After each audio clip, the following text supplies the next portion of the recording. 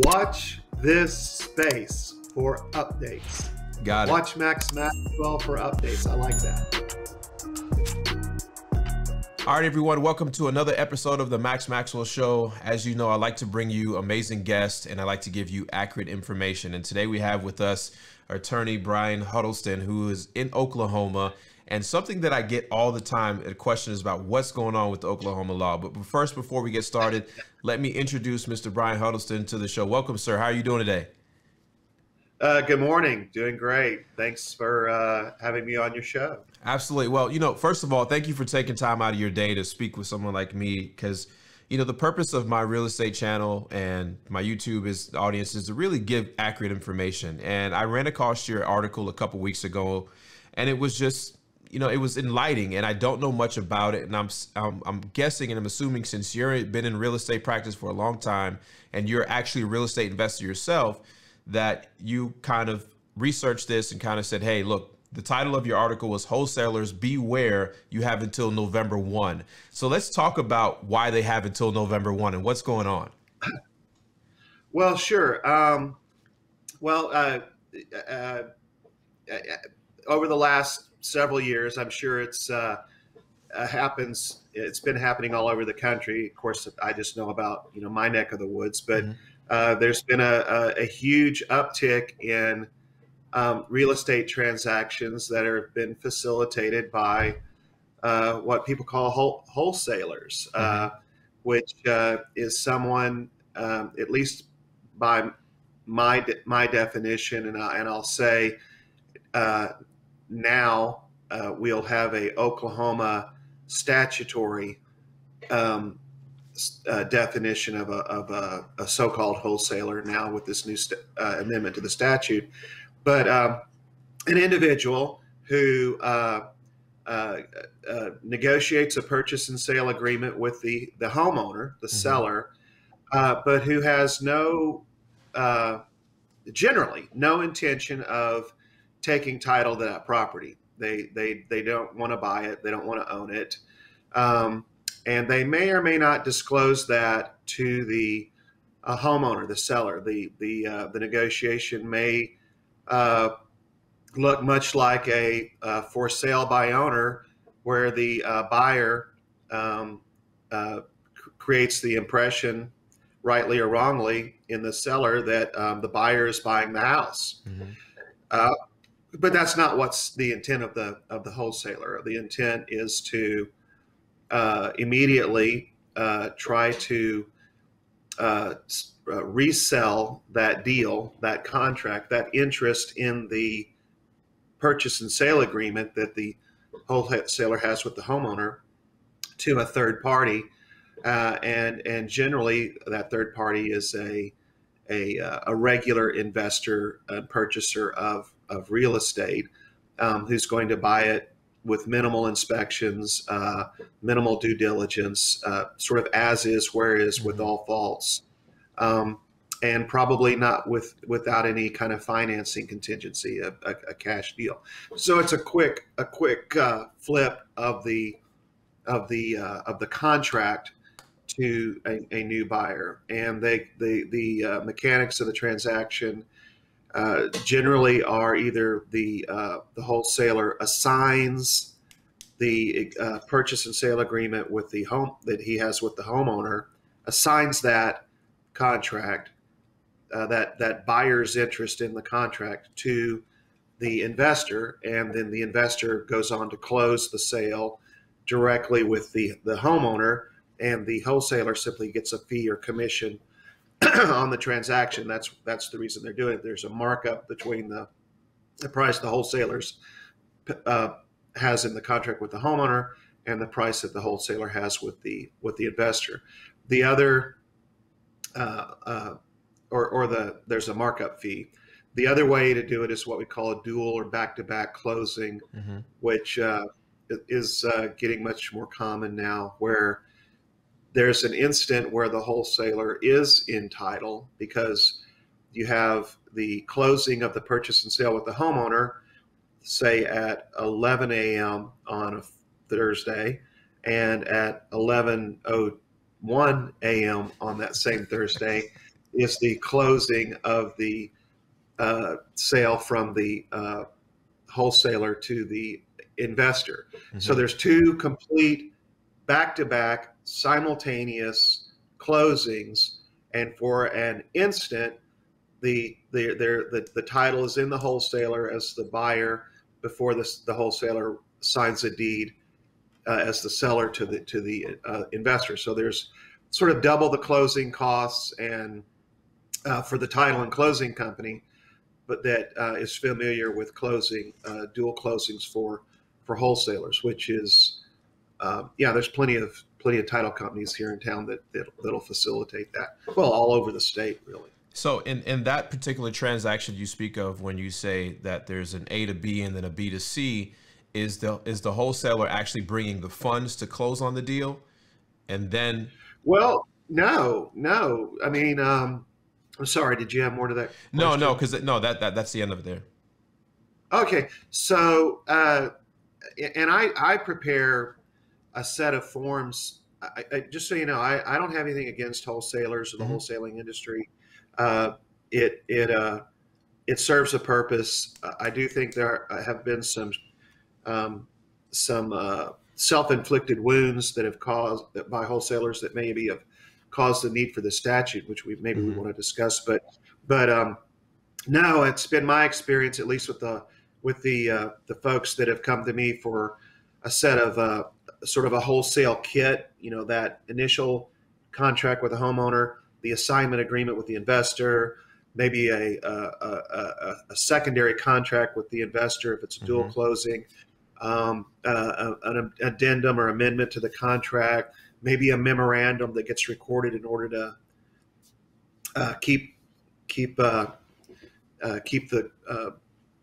from losing the deal. We'll talk about that too. But the people that I have met in the wholesaling industry typically are enterprising folks that want to try to find a way to get into the real estate industry and make some money at it without much capital to begin with. So no, they typically will have a very low or no earnest money deposit on their contract with the homeowner, maybe $500, maybe nothing. It's a point of negotiation. If you're a wholesaler and you can get a homeowner to sign a contract with you with no earnest money, hey, more power to you, right? I mean, it's an arm's length negotiation with that homeowner, right?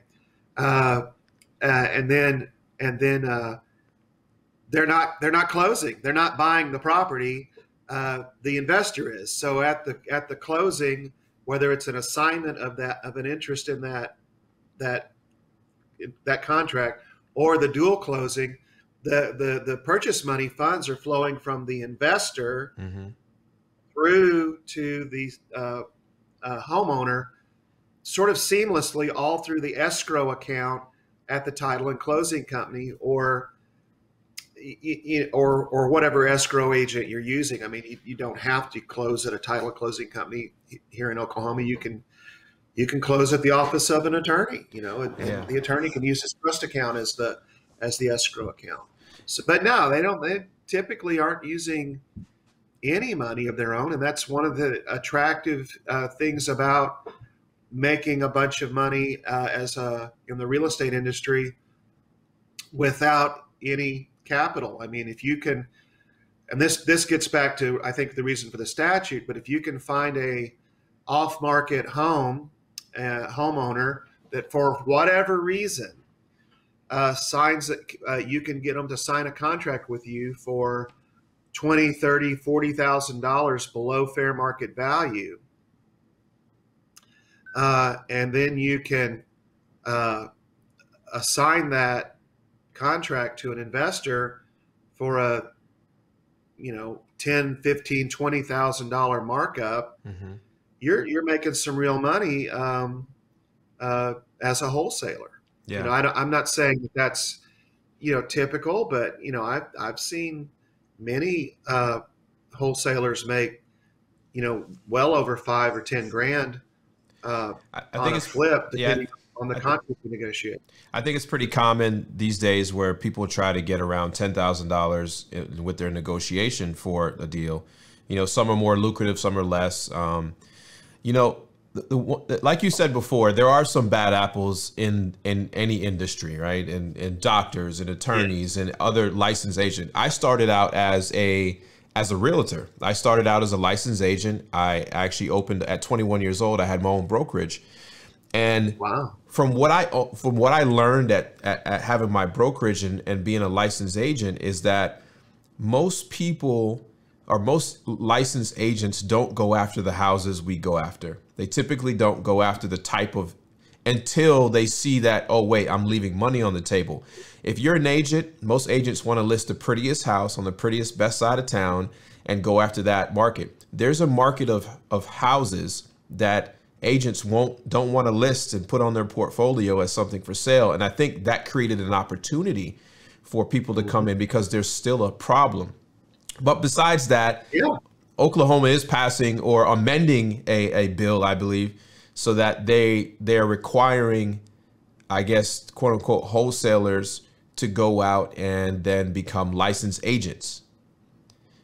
Yeah, it's a we have in the what we call the real estate license code, which is that section of our Oklahoma statutes that requires realtors like you to obtain a realtor license, and there we don't need to get into that, but I'm sure all the viewers know there's quite a bit involved in far as education, training, continuing education, and rules applicable to realtors and for the protection of the industry and for the protection of the buying and selling public here in Oklahoma, and I'm sure in every other state that requires realtors to be licensed. So they have there's a very minor change to the license code, but huge if you're a wholesaler.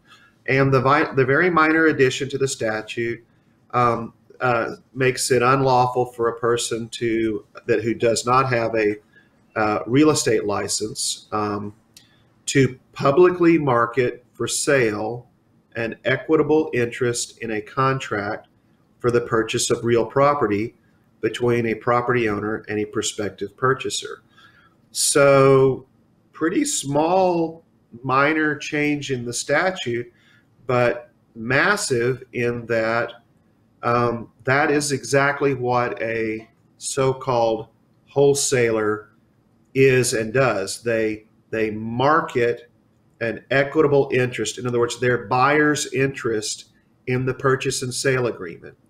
They market that to a prospective purchaser who will then step into the shoes of the buyer, either as an assignee of that purchase and sale agreement or through that dual closing process. And so that's that's the new definition in Oklahoma of a wholesaler: someone who publicly markets for sale an equitable interest in a real estate purchase and sale agreement. So Brian, there's a few things as somebody who has done hundreds of these transactions myself, and I fix and flip, I do new construction, and I do development projects now. When they say, in your opinion, first of all, what I'm getting at is how enforceable is this going to be? Because when they say somebody publicly markets that, right? So what if you have a relationship with a list of buyers that you communicate with privately? So I'll take the thumbs up there. So there's quite a few things. Also, in your opinion, and I've had a dozen failed businesses, right, in the past. I'm 36 years old. I'll be 37 shortly. I've failed a lot in my life as far as businesses. This type of transaction is actually common amongst a lot of different businesses, including like the mortgage world, including the car industry. There's some type of assignment of interest in things, and even in bigger commercial deals, there's assignments in, $5-10 million worth of property can be assigned to somebody else without somebody taking title. Do you think this is going to be a domino effect that's going to affect these type of things, or no? Well, I think it's going to affect unlicensed wholesalers. Yeah. Right away. All of these other transactions that you've mentioned that have been going on, how do I say this?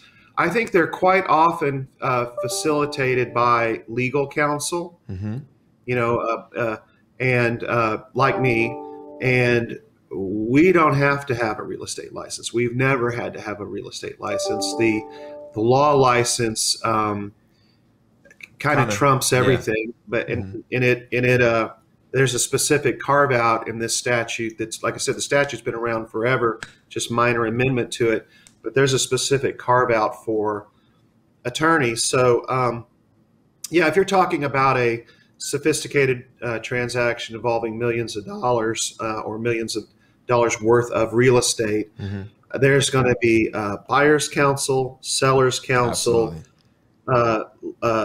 lender's counsel, you know,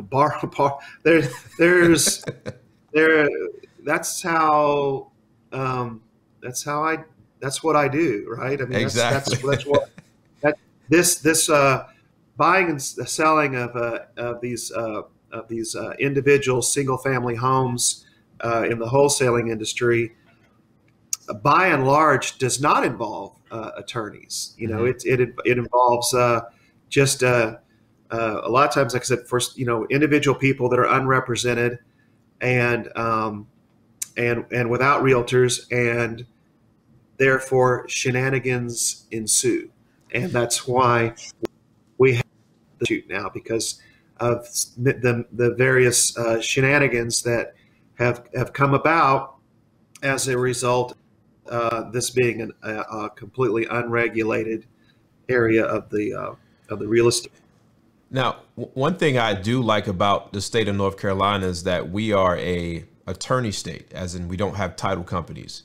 And so all of our real estate transactions go through an attorney, which I think makes it safe for both parties, because there's always a licensed attorney online. Like they're risking their bar license by doing these transactions. So you don't want to risk those for, you know, a couple $100 in transaction fees.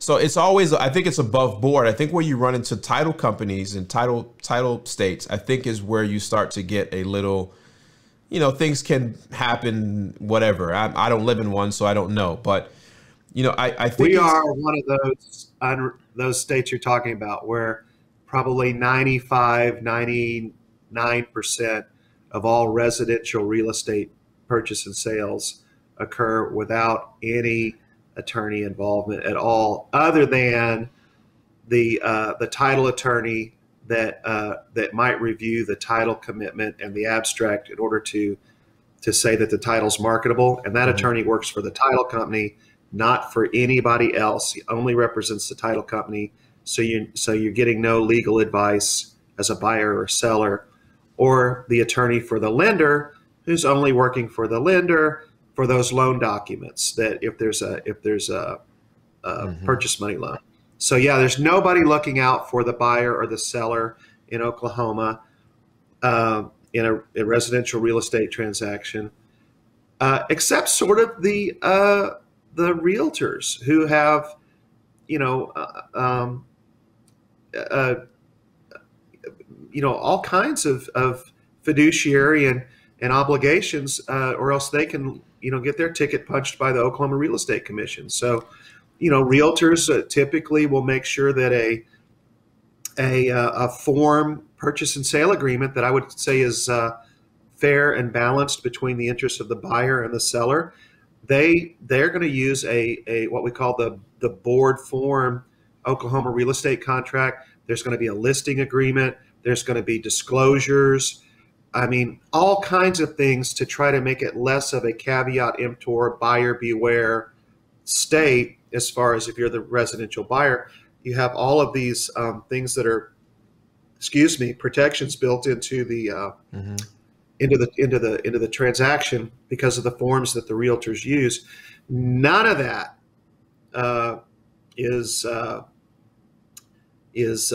necessarily involved in a wholesale transaction, but it will be now if the wholesale transaction involves a licensed realtor. I just don't think that that's going to happen, though. I mean, that's my 2 cents, but I think things are going to continue to happen the way before. The only difference will be that you won't have wholesalers. Say you get say you're one of these big wholesaling companies. I'm not really familiar with them, but you might be. There are some large companies as opposed to like, the individual guy that's a wholesaler, and they will publicly market to individual, owner occupier potential homeowners these contracts that they've obtained from a wholesale. They're marketing an interest in the contract. That won't happen because it says you can't publicly market an interest in the contract. But all of these deals where the wholesaler is turning around and calling without any public marketing, without any advertising or anything, MLS, Facebook Marketplace, Craigslist, any of that. They're just saying they're calling someone like me up on the phone and saying, hey, I've got a contract that I'd like to tell you about. Would you like to take it over, receive an assignment or do the double closing?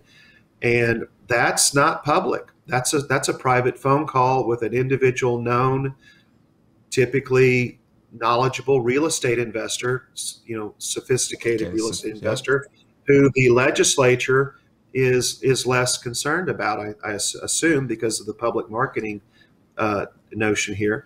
So wholesalers that have a massive loophole that they can rely on in this amendment to the statute, at least, again, that's my 2 cents, is that I'm placing a great emphasis on the publicly market. And I'm agreeing with you 100%. I mean, there's a couple ways in different places where the larger companies like myself have started to self-regulate. One, we have an in-house agent, and a lot of people, the National Association of Realtors does a good job at marketing. So a lot of people make synonymous agent and realtor, and they're really two different things in the sense that the Association of Realtors is a private organization. You get your license from a government body, which is the commission in the state. And in order to gain access to the local MLS, you have to pay these fees and be a member of the Association of Realtors. So an agent necessarily doesn't have to be a realtor, but a realtor does have to be an agent.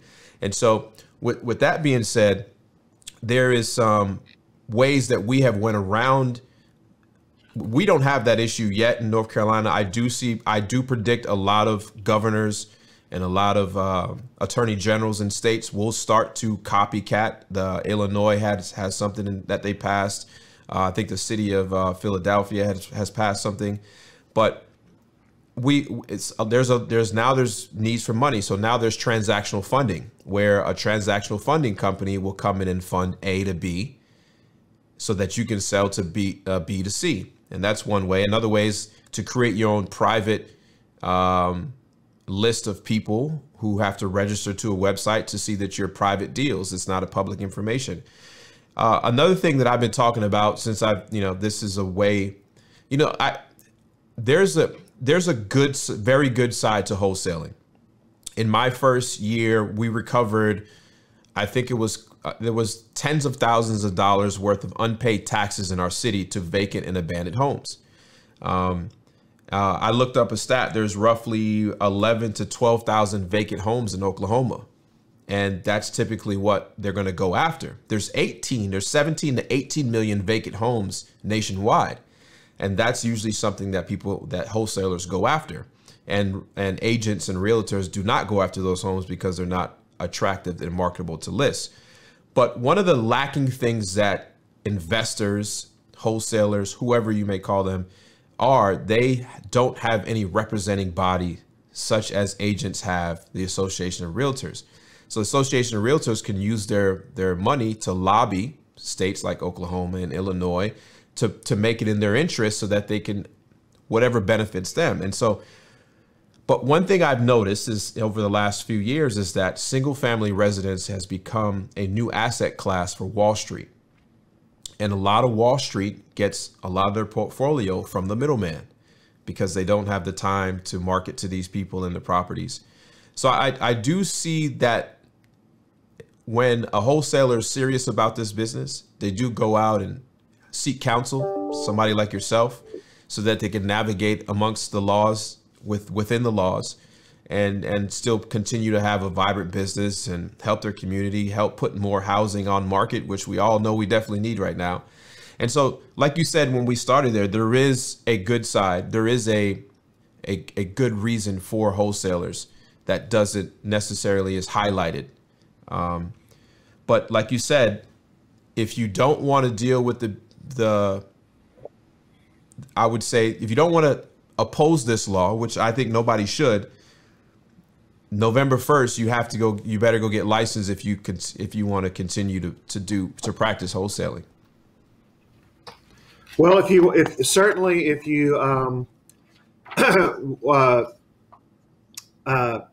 intend to publicly market your equitable interests in the purchase and sale agreement, mm-hmm. But I think that most wholesalers will say, well, I don't need to get licensed because I'm not going to publicly market this contract. I'm going to only privately market it. In fact, they may even put in their contract documents now that say the one with the homeowner that, this contract is assignable. However, the buyer seller agree and understand it will not be publicly marketed. And then the assignment agreement or the back-to-back purchase agreement with the investor, you have a clause in there that says that buyer and seller understand this interest has not been publicly marketed. That it's a private transaction with an individual who's has a practice of investing in mm-hmm. homes. So I mean, like I said, as a lawyer, I can think of a number of clauses you could load it up to try to self-serve in a self-serving way. Try to make sure that you drive through this Mack truck size loophole in the statute. But I mean, if it is a back-to-back closing, if you buy property and take title to it, and then you resell it, there's nothing in the statute that says that the resale event has to happen a year later, a month later, a day later, a minute later.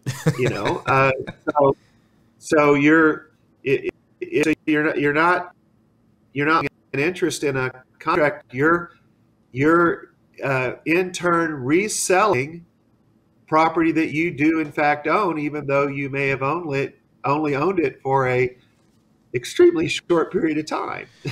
So I think there's those two things, but I got to tell you, the law says that the Oklahoma Real Estate Commission can implement regulations to enact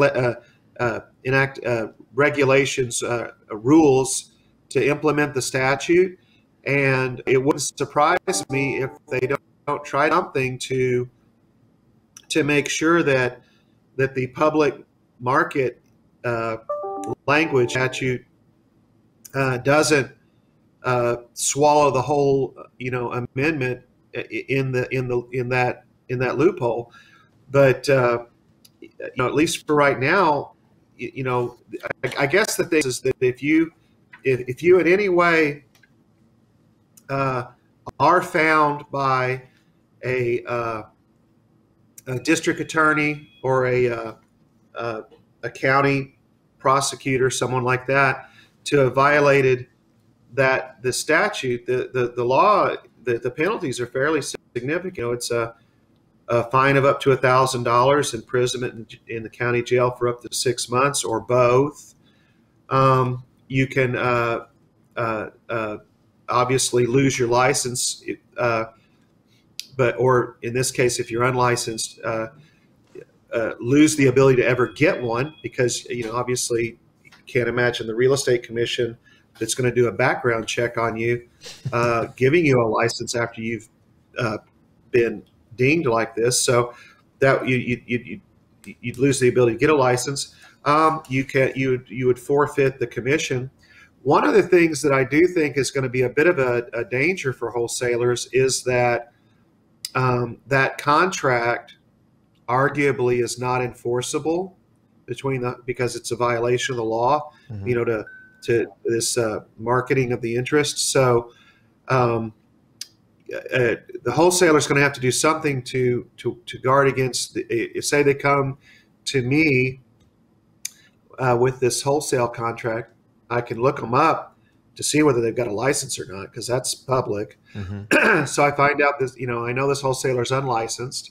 He's brought me this contract. It's a really good deal. You know, it's like, you know, 40 grand below fair market, you know, and whatever.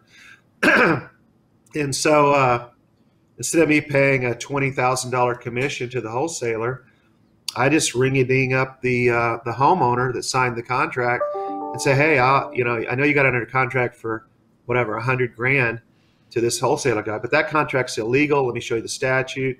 Couldn't do it. He's not licensed. And so you can ignore that contract, tear it up, and do a new one to me for 105 grand. So so I just aced out the wholesalers and went direct and saved a bunch of money as an investor. Burning that wholesaler.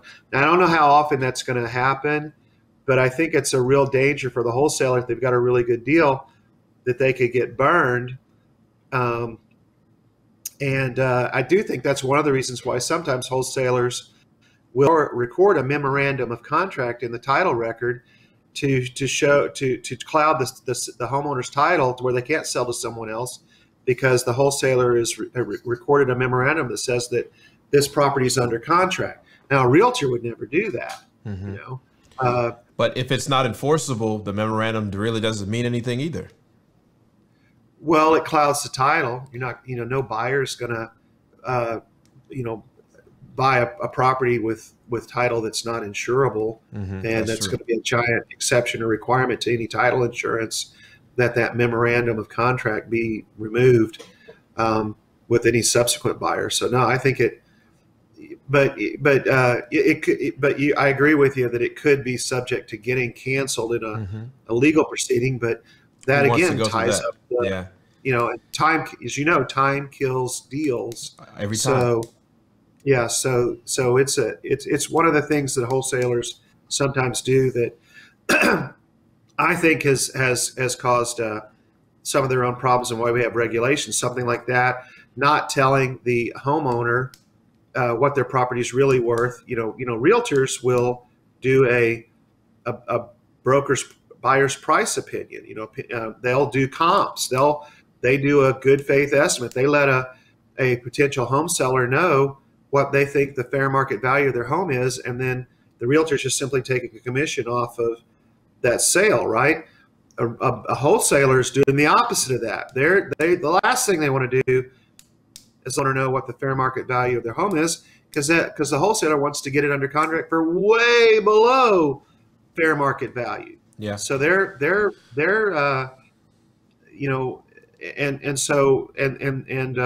I think homeowners, when they find out that the true value of their home and how to give it up to the wholesaler, and the wholesaler's not really buying the home at all anyway, and that a lot of the stuff the wholesaler's told them to get it under contract doesn't appear to be true, they get really mad. Maybe, and I think maybe they call their congressman, their state senator, state legislature, And so I think maybe it's not just the Oklahoma Real Estate Commission or Association of Realtors. Well, like you said, the Association of Realtors that's the non-governmental entity, that's the lobbying tool to lobby the legislature for new law. I think they are, absolutely 100% behind this statute and think that it's a great for the public. But I also think the public has felt the sting of sharp wholesalers. Let's say it that way. That maybe have ruined it for the principled wholesaler who goes in to a homeowner, letting them know I'm going to try to resell this at up. I think a fair markup is $5,000, whatever, $10,000. So this would be our contract. I'm going to market it and sell it to one of my list investors. It's going to be quick. I'm going to facilitate that. I'm doing all the hard work of finding these deals and bring them to the investors, because the investors, they're not out there knocking on the doors finding these off-market properties. That's what I bring to the deal. And if a homeowner knows that and knows that the guy's selling it for a markup and is okay with that, then there's no harm. I don't think that's happening, and I think that's why now they have to be licensed, at least if they're going to publicly market it. Yeah. What's that mean? Publicly market. I have an idea, but I think that if I was an unlicensed wholesaler, I'd be a little worried about what any kind of enforcement arm of the Oklahoma Real Estate Commission, state of Oklahoma, or the county prosecutor thinks is publicly marketing. Is publicly marketing mean that you have a Facebook page or a website that says that that you buy homes and resell those to investors? I think that's definitely public. Or does it publicly market mean that specific contract, that specific home where you put that up and it's specifically identifiable as being publicly marketed, that particular interest in that particular home and contract. I personally don't think that any of those homes that are under contract should be publicly marketed at all. And but what does that mean? Well, for in the sake of for me is if you are, because you're selling a contract and not the home, you should not be displaying the home anywhere. And you should have enough wits about yourself to develop a relationship with enough flippers that would want this type of inventory, where you can make a phone call, send a private email, and send a text. We all know those things are private because those are protected amongst us for privacy laws. So if you can send an email to somebody, a text message, or a phone call, that's not public. Now, if you blast it out to 1,000 people on a random, there's a relationship. Just like if I was raising money, I can only raise from friends and family unless I have some type of agreement that says blah, blah, blah, blah, blah, to publicly market for money. So I think in that same context, they should not be doing that. And that's where you just find bad business practices amongst wholesalers to begin with. And I think the narrative of the sharp wholesalers are really, it depends who's telling the story. I mean, there's a lot of great stories that are not publicized because it doesn't fit the narrative of who's ever trying to lobby against them. I mean, I just bought a house yesterday of someone who was a few days away from losing their house to foreclosure, and they needed money out of that deal in order to get into an apartment or a new condo, but they then had to stay there 30 days after the house was purchased. This is something that traditional real estate transactions can't do. And so you gotta, there is a need for this type of property, because if not, you're going to see a sharp incline on foreclosures, because the end investor that flips the property is not going to make that type of deal with the seller. They'd just rather wait for it to go to the courthouse steps. But savvy investors will say, you know what? If I get a discounted rate, I'll let you stay a month. I'll pay you now, and they see the value in that. And so a fair market value of a home is more than just what a comparable analysis is. It's more of what the situation of the home is. There's the situation of the home and the seller that makes the market value of the home different, because you're not going to buy a house and keep the past owners in there for 30 days. And, a lot of people know that when you go to a car dealership and you trade your car in, you're not getting the fair market value. If you got the fair market value, there would be no used car dealerships.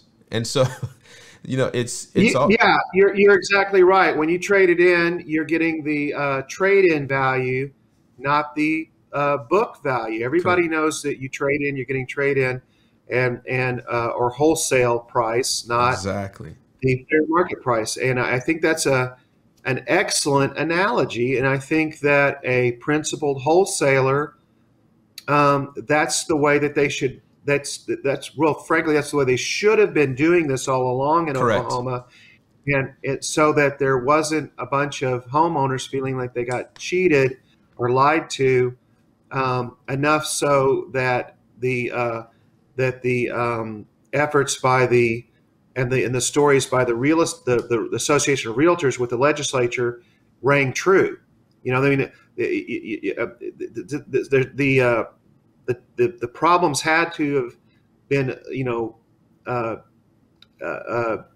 real enough that the legislature would make this change in the law.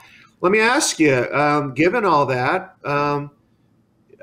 would you? I guess they don't have a law like this in North Carolina, but would you continue to wholesale now that you could be in the slammer for up to 6 months and in county jail in say Pottawatomie County, Oklahoma? Well, if you even know where that is. I don't, but I don't want to know. Cool your heels in the county jail for even a month. So, I mean, that's what the wholesalers will have to be willing to risk.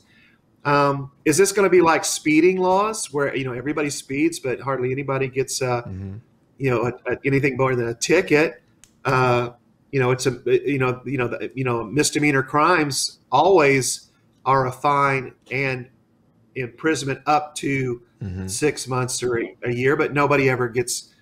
I say nobody ever gets in prison. I mean, I suppose somebody does, but is this going to be like that? You just pay a ticket and keep on going, or is you going to show up at the courthouse and they're going to say, "Hey, did you bring your toothbrush? Because you're sticking around, buddy." Brian, what I think is going to be interesting is when one of these cases actually go to court, and it has to be argued in front of a judge, or it may even go to trial at a certain point. I'll be very interested to see that if a larger wholesaler that has some pockets that would want to prove a point on how enforceable this law is. Personally, I wouldn't test it. If I was in Oklahoma, no, it's just not worth it to me. But personally, if I was in Oklahoma, I would seek counsel from somebody like yourself, make sure that my contracts are airtight, make sure that my buy contracts, my sell contracts are airtight to help me do my business within the requirements of the law. In any entrepreneur, no matter what field of business you're in, there's always going to be some type of regulation that is passed that makes you change the way you do business. I have a bunch of attorney friends since I'm in this business, and one of their rules, and I don't know how long this rule's been in contact, but you can't be the first person to reach out to a client. Even though they need your help, you can't solicit other than through mail or some other way. You can't pick up the phone and call and say, "Hey, look, I seen you on the news. I know that you may need criminal. I'm the guy for you." So in North Carolina, you can't do that. You have to. Can't do it here either. So at some point in time, I'm guessing there was a regulation that was passed that changed that. So prior to that, attorneys were reaching out to clients probably, and that's how they got clients. And then there's probably some rule that changed that says you can't do that anymore because of some case law that came down. So as an So as an entrepreneur, remember the movie with Danny DeVito where he would show up at the hospital and and have people in the hospital bed sign a contract to retain his attorney. He was a para-lawyer. Well, so as an entrepreneur, you have to roll with the punches. And so if there's a law, it's probably put in place for a good reason. And you follow the law and and use the loopholes or use the legal ways so that you can, still continue to do business within the law. And so that's going to require Oklahoma wholesalers to, one, either go out and get your license, or two, seek counsel so that you can make sure your contracts are airtight, and so that you can navigate an actual transaction the way that you're supposed to, so that you don't pay $1,000 fine or spend 6 months in jail for, buying and selling a piece of property. So, Brian, do you have any final words for the wholesalers that you may pass in the courtroom one day going to jail, or somebody that may be coming to your office to ask for help? Do you have any departing words for them? Do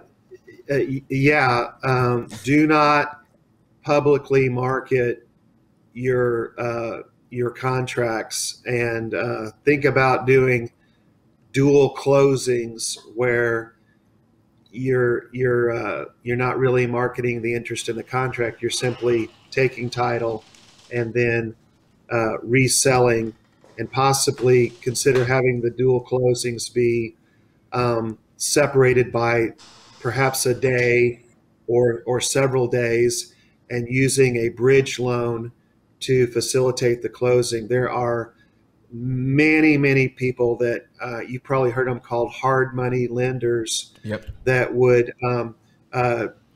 lend the money to you as the wholesaler, probably at a rate, that would allow you to have the money to close the front side of the deal, and they realize that they're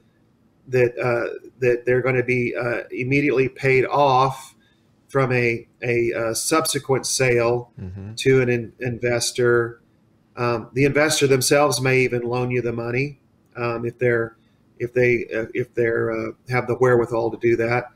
But use some sort of a bridge loan, hard money loan, close that first deal, go into title, have a day or two or week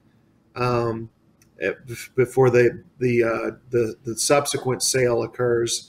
And I think you're then it's like, well, I own the property. I was in title. I resold it. There is no time holding period. At least there's no holding period in the current statute. So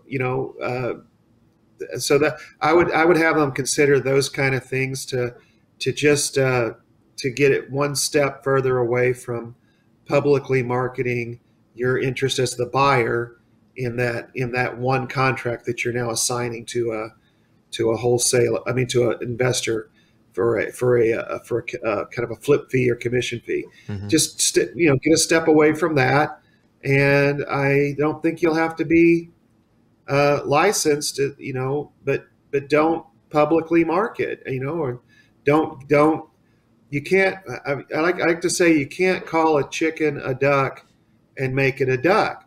So don't publicly market under some other words or methodology and think that you're not going to get dinged by the statute if there's any interest in enforcing it. And I can see there being some interest in enforcing it if a homeowner thinks they got cheated, lost a bunch of money, and called the Oklahoma Real Estate Commission and made a complaint. Yeah, I absolutely think that they would investigate that and follow up and possibly prefer charges. Absolutely. I think you're dead on. My advice to anybody listening to this from Oklahoma is seek counsel. And if you want to continue doing this business, seek counsel to figure out how you can do so. And if it's worth it to you, do that. And if you want to get in touch with Brian or anybody else at his law firm, you can go to Huddleston.law. And thank you. He may reach out to you, and he may give you some good advice, or he may tell you to kick rocks. I don't know. But definitely reach out to Brian. He's definitely educated and well versed in this in real estate itself, and he can help you out and navigate you in the right direction. So Brian, I appreciate your time, and maybe if there's something that comes on the case law and there's actually a case, I would love to. I'm going to be looking out for it, and if so, I would love for you to come back on and kind of dissect what happened in that course case. Watch this space for updates. Got it. Watch Maxwell for updates. I like that. Thank you, man. I appreciate it so much, Brian, and I enjoy the rest of your day. Thank you. Thank you so much.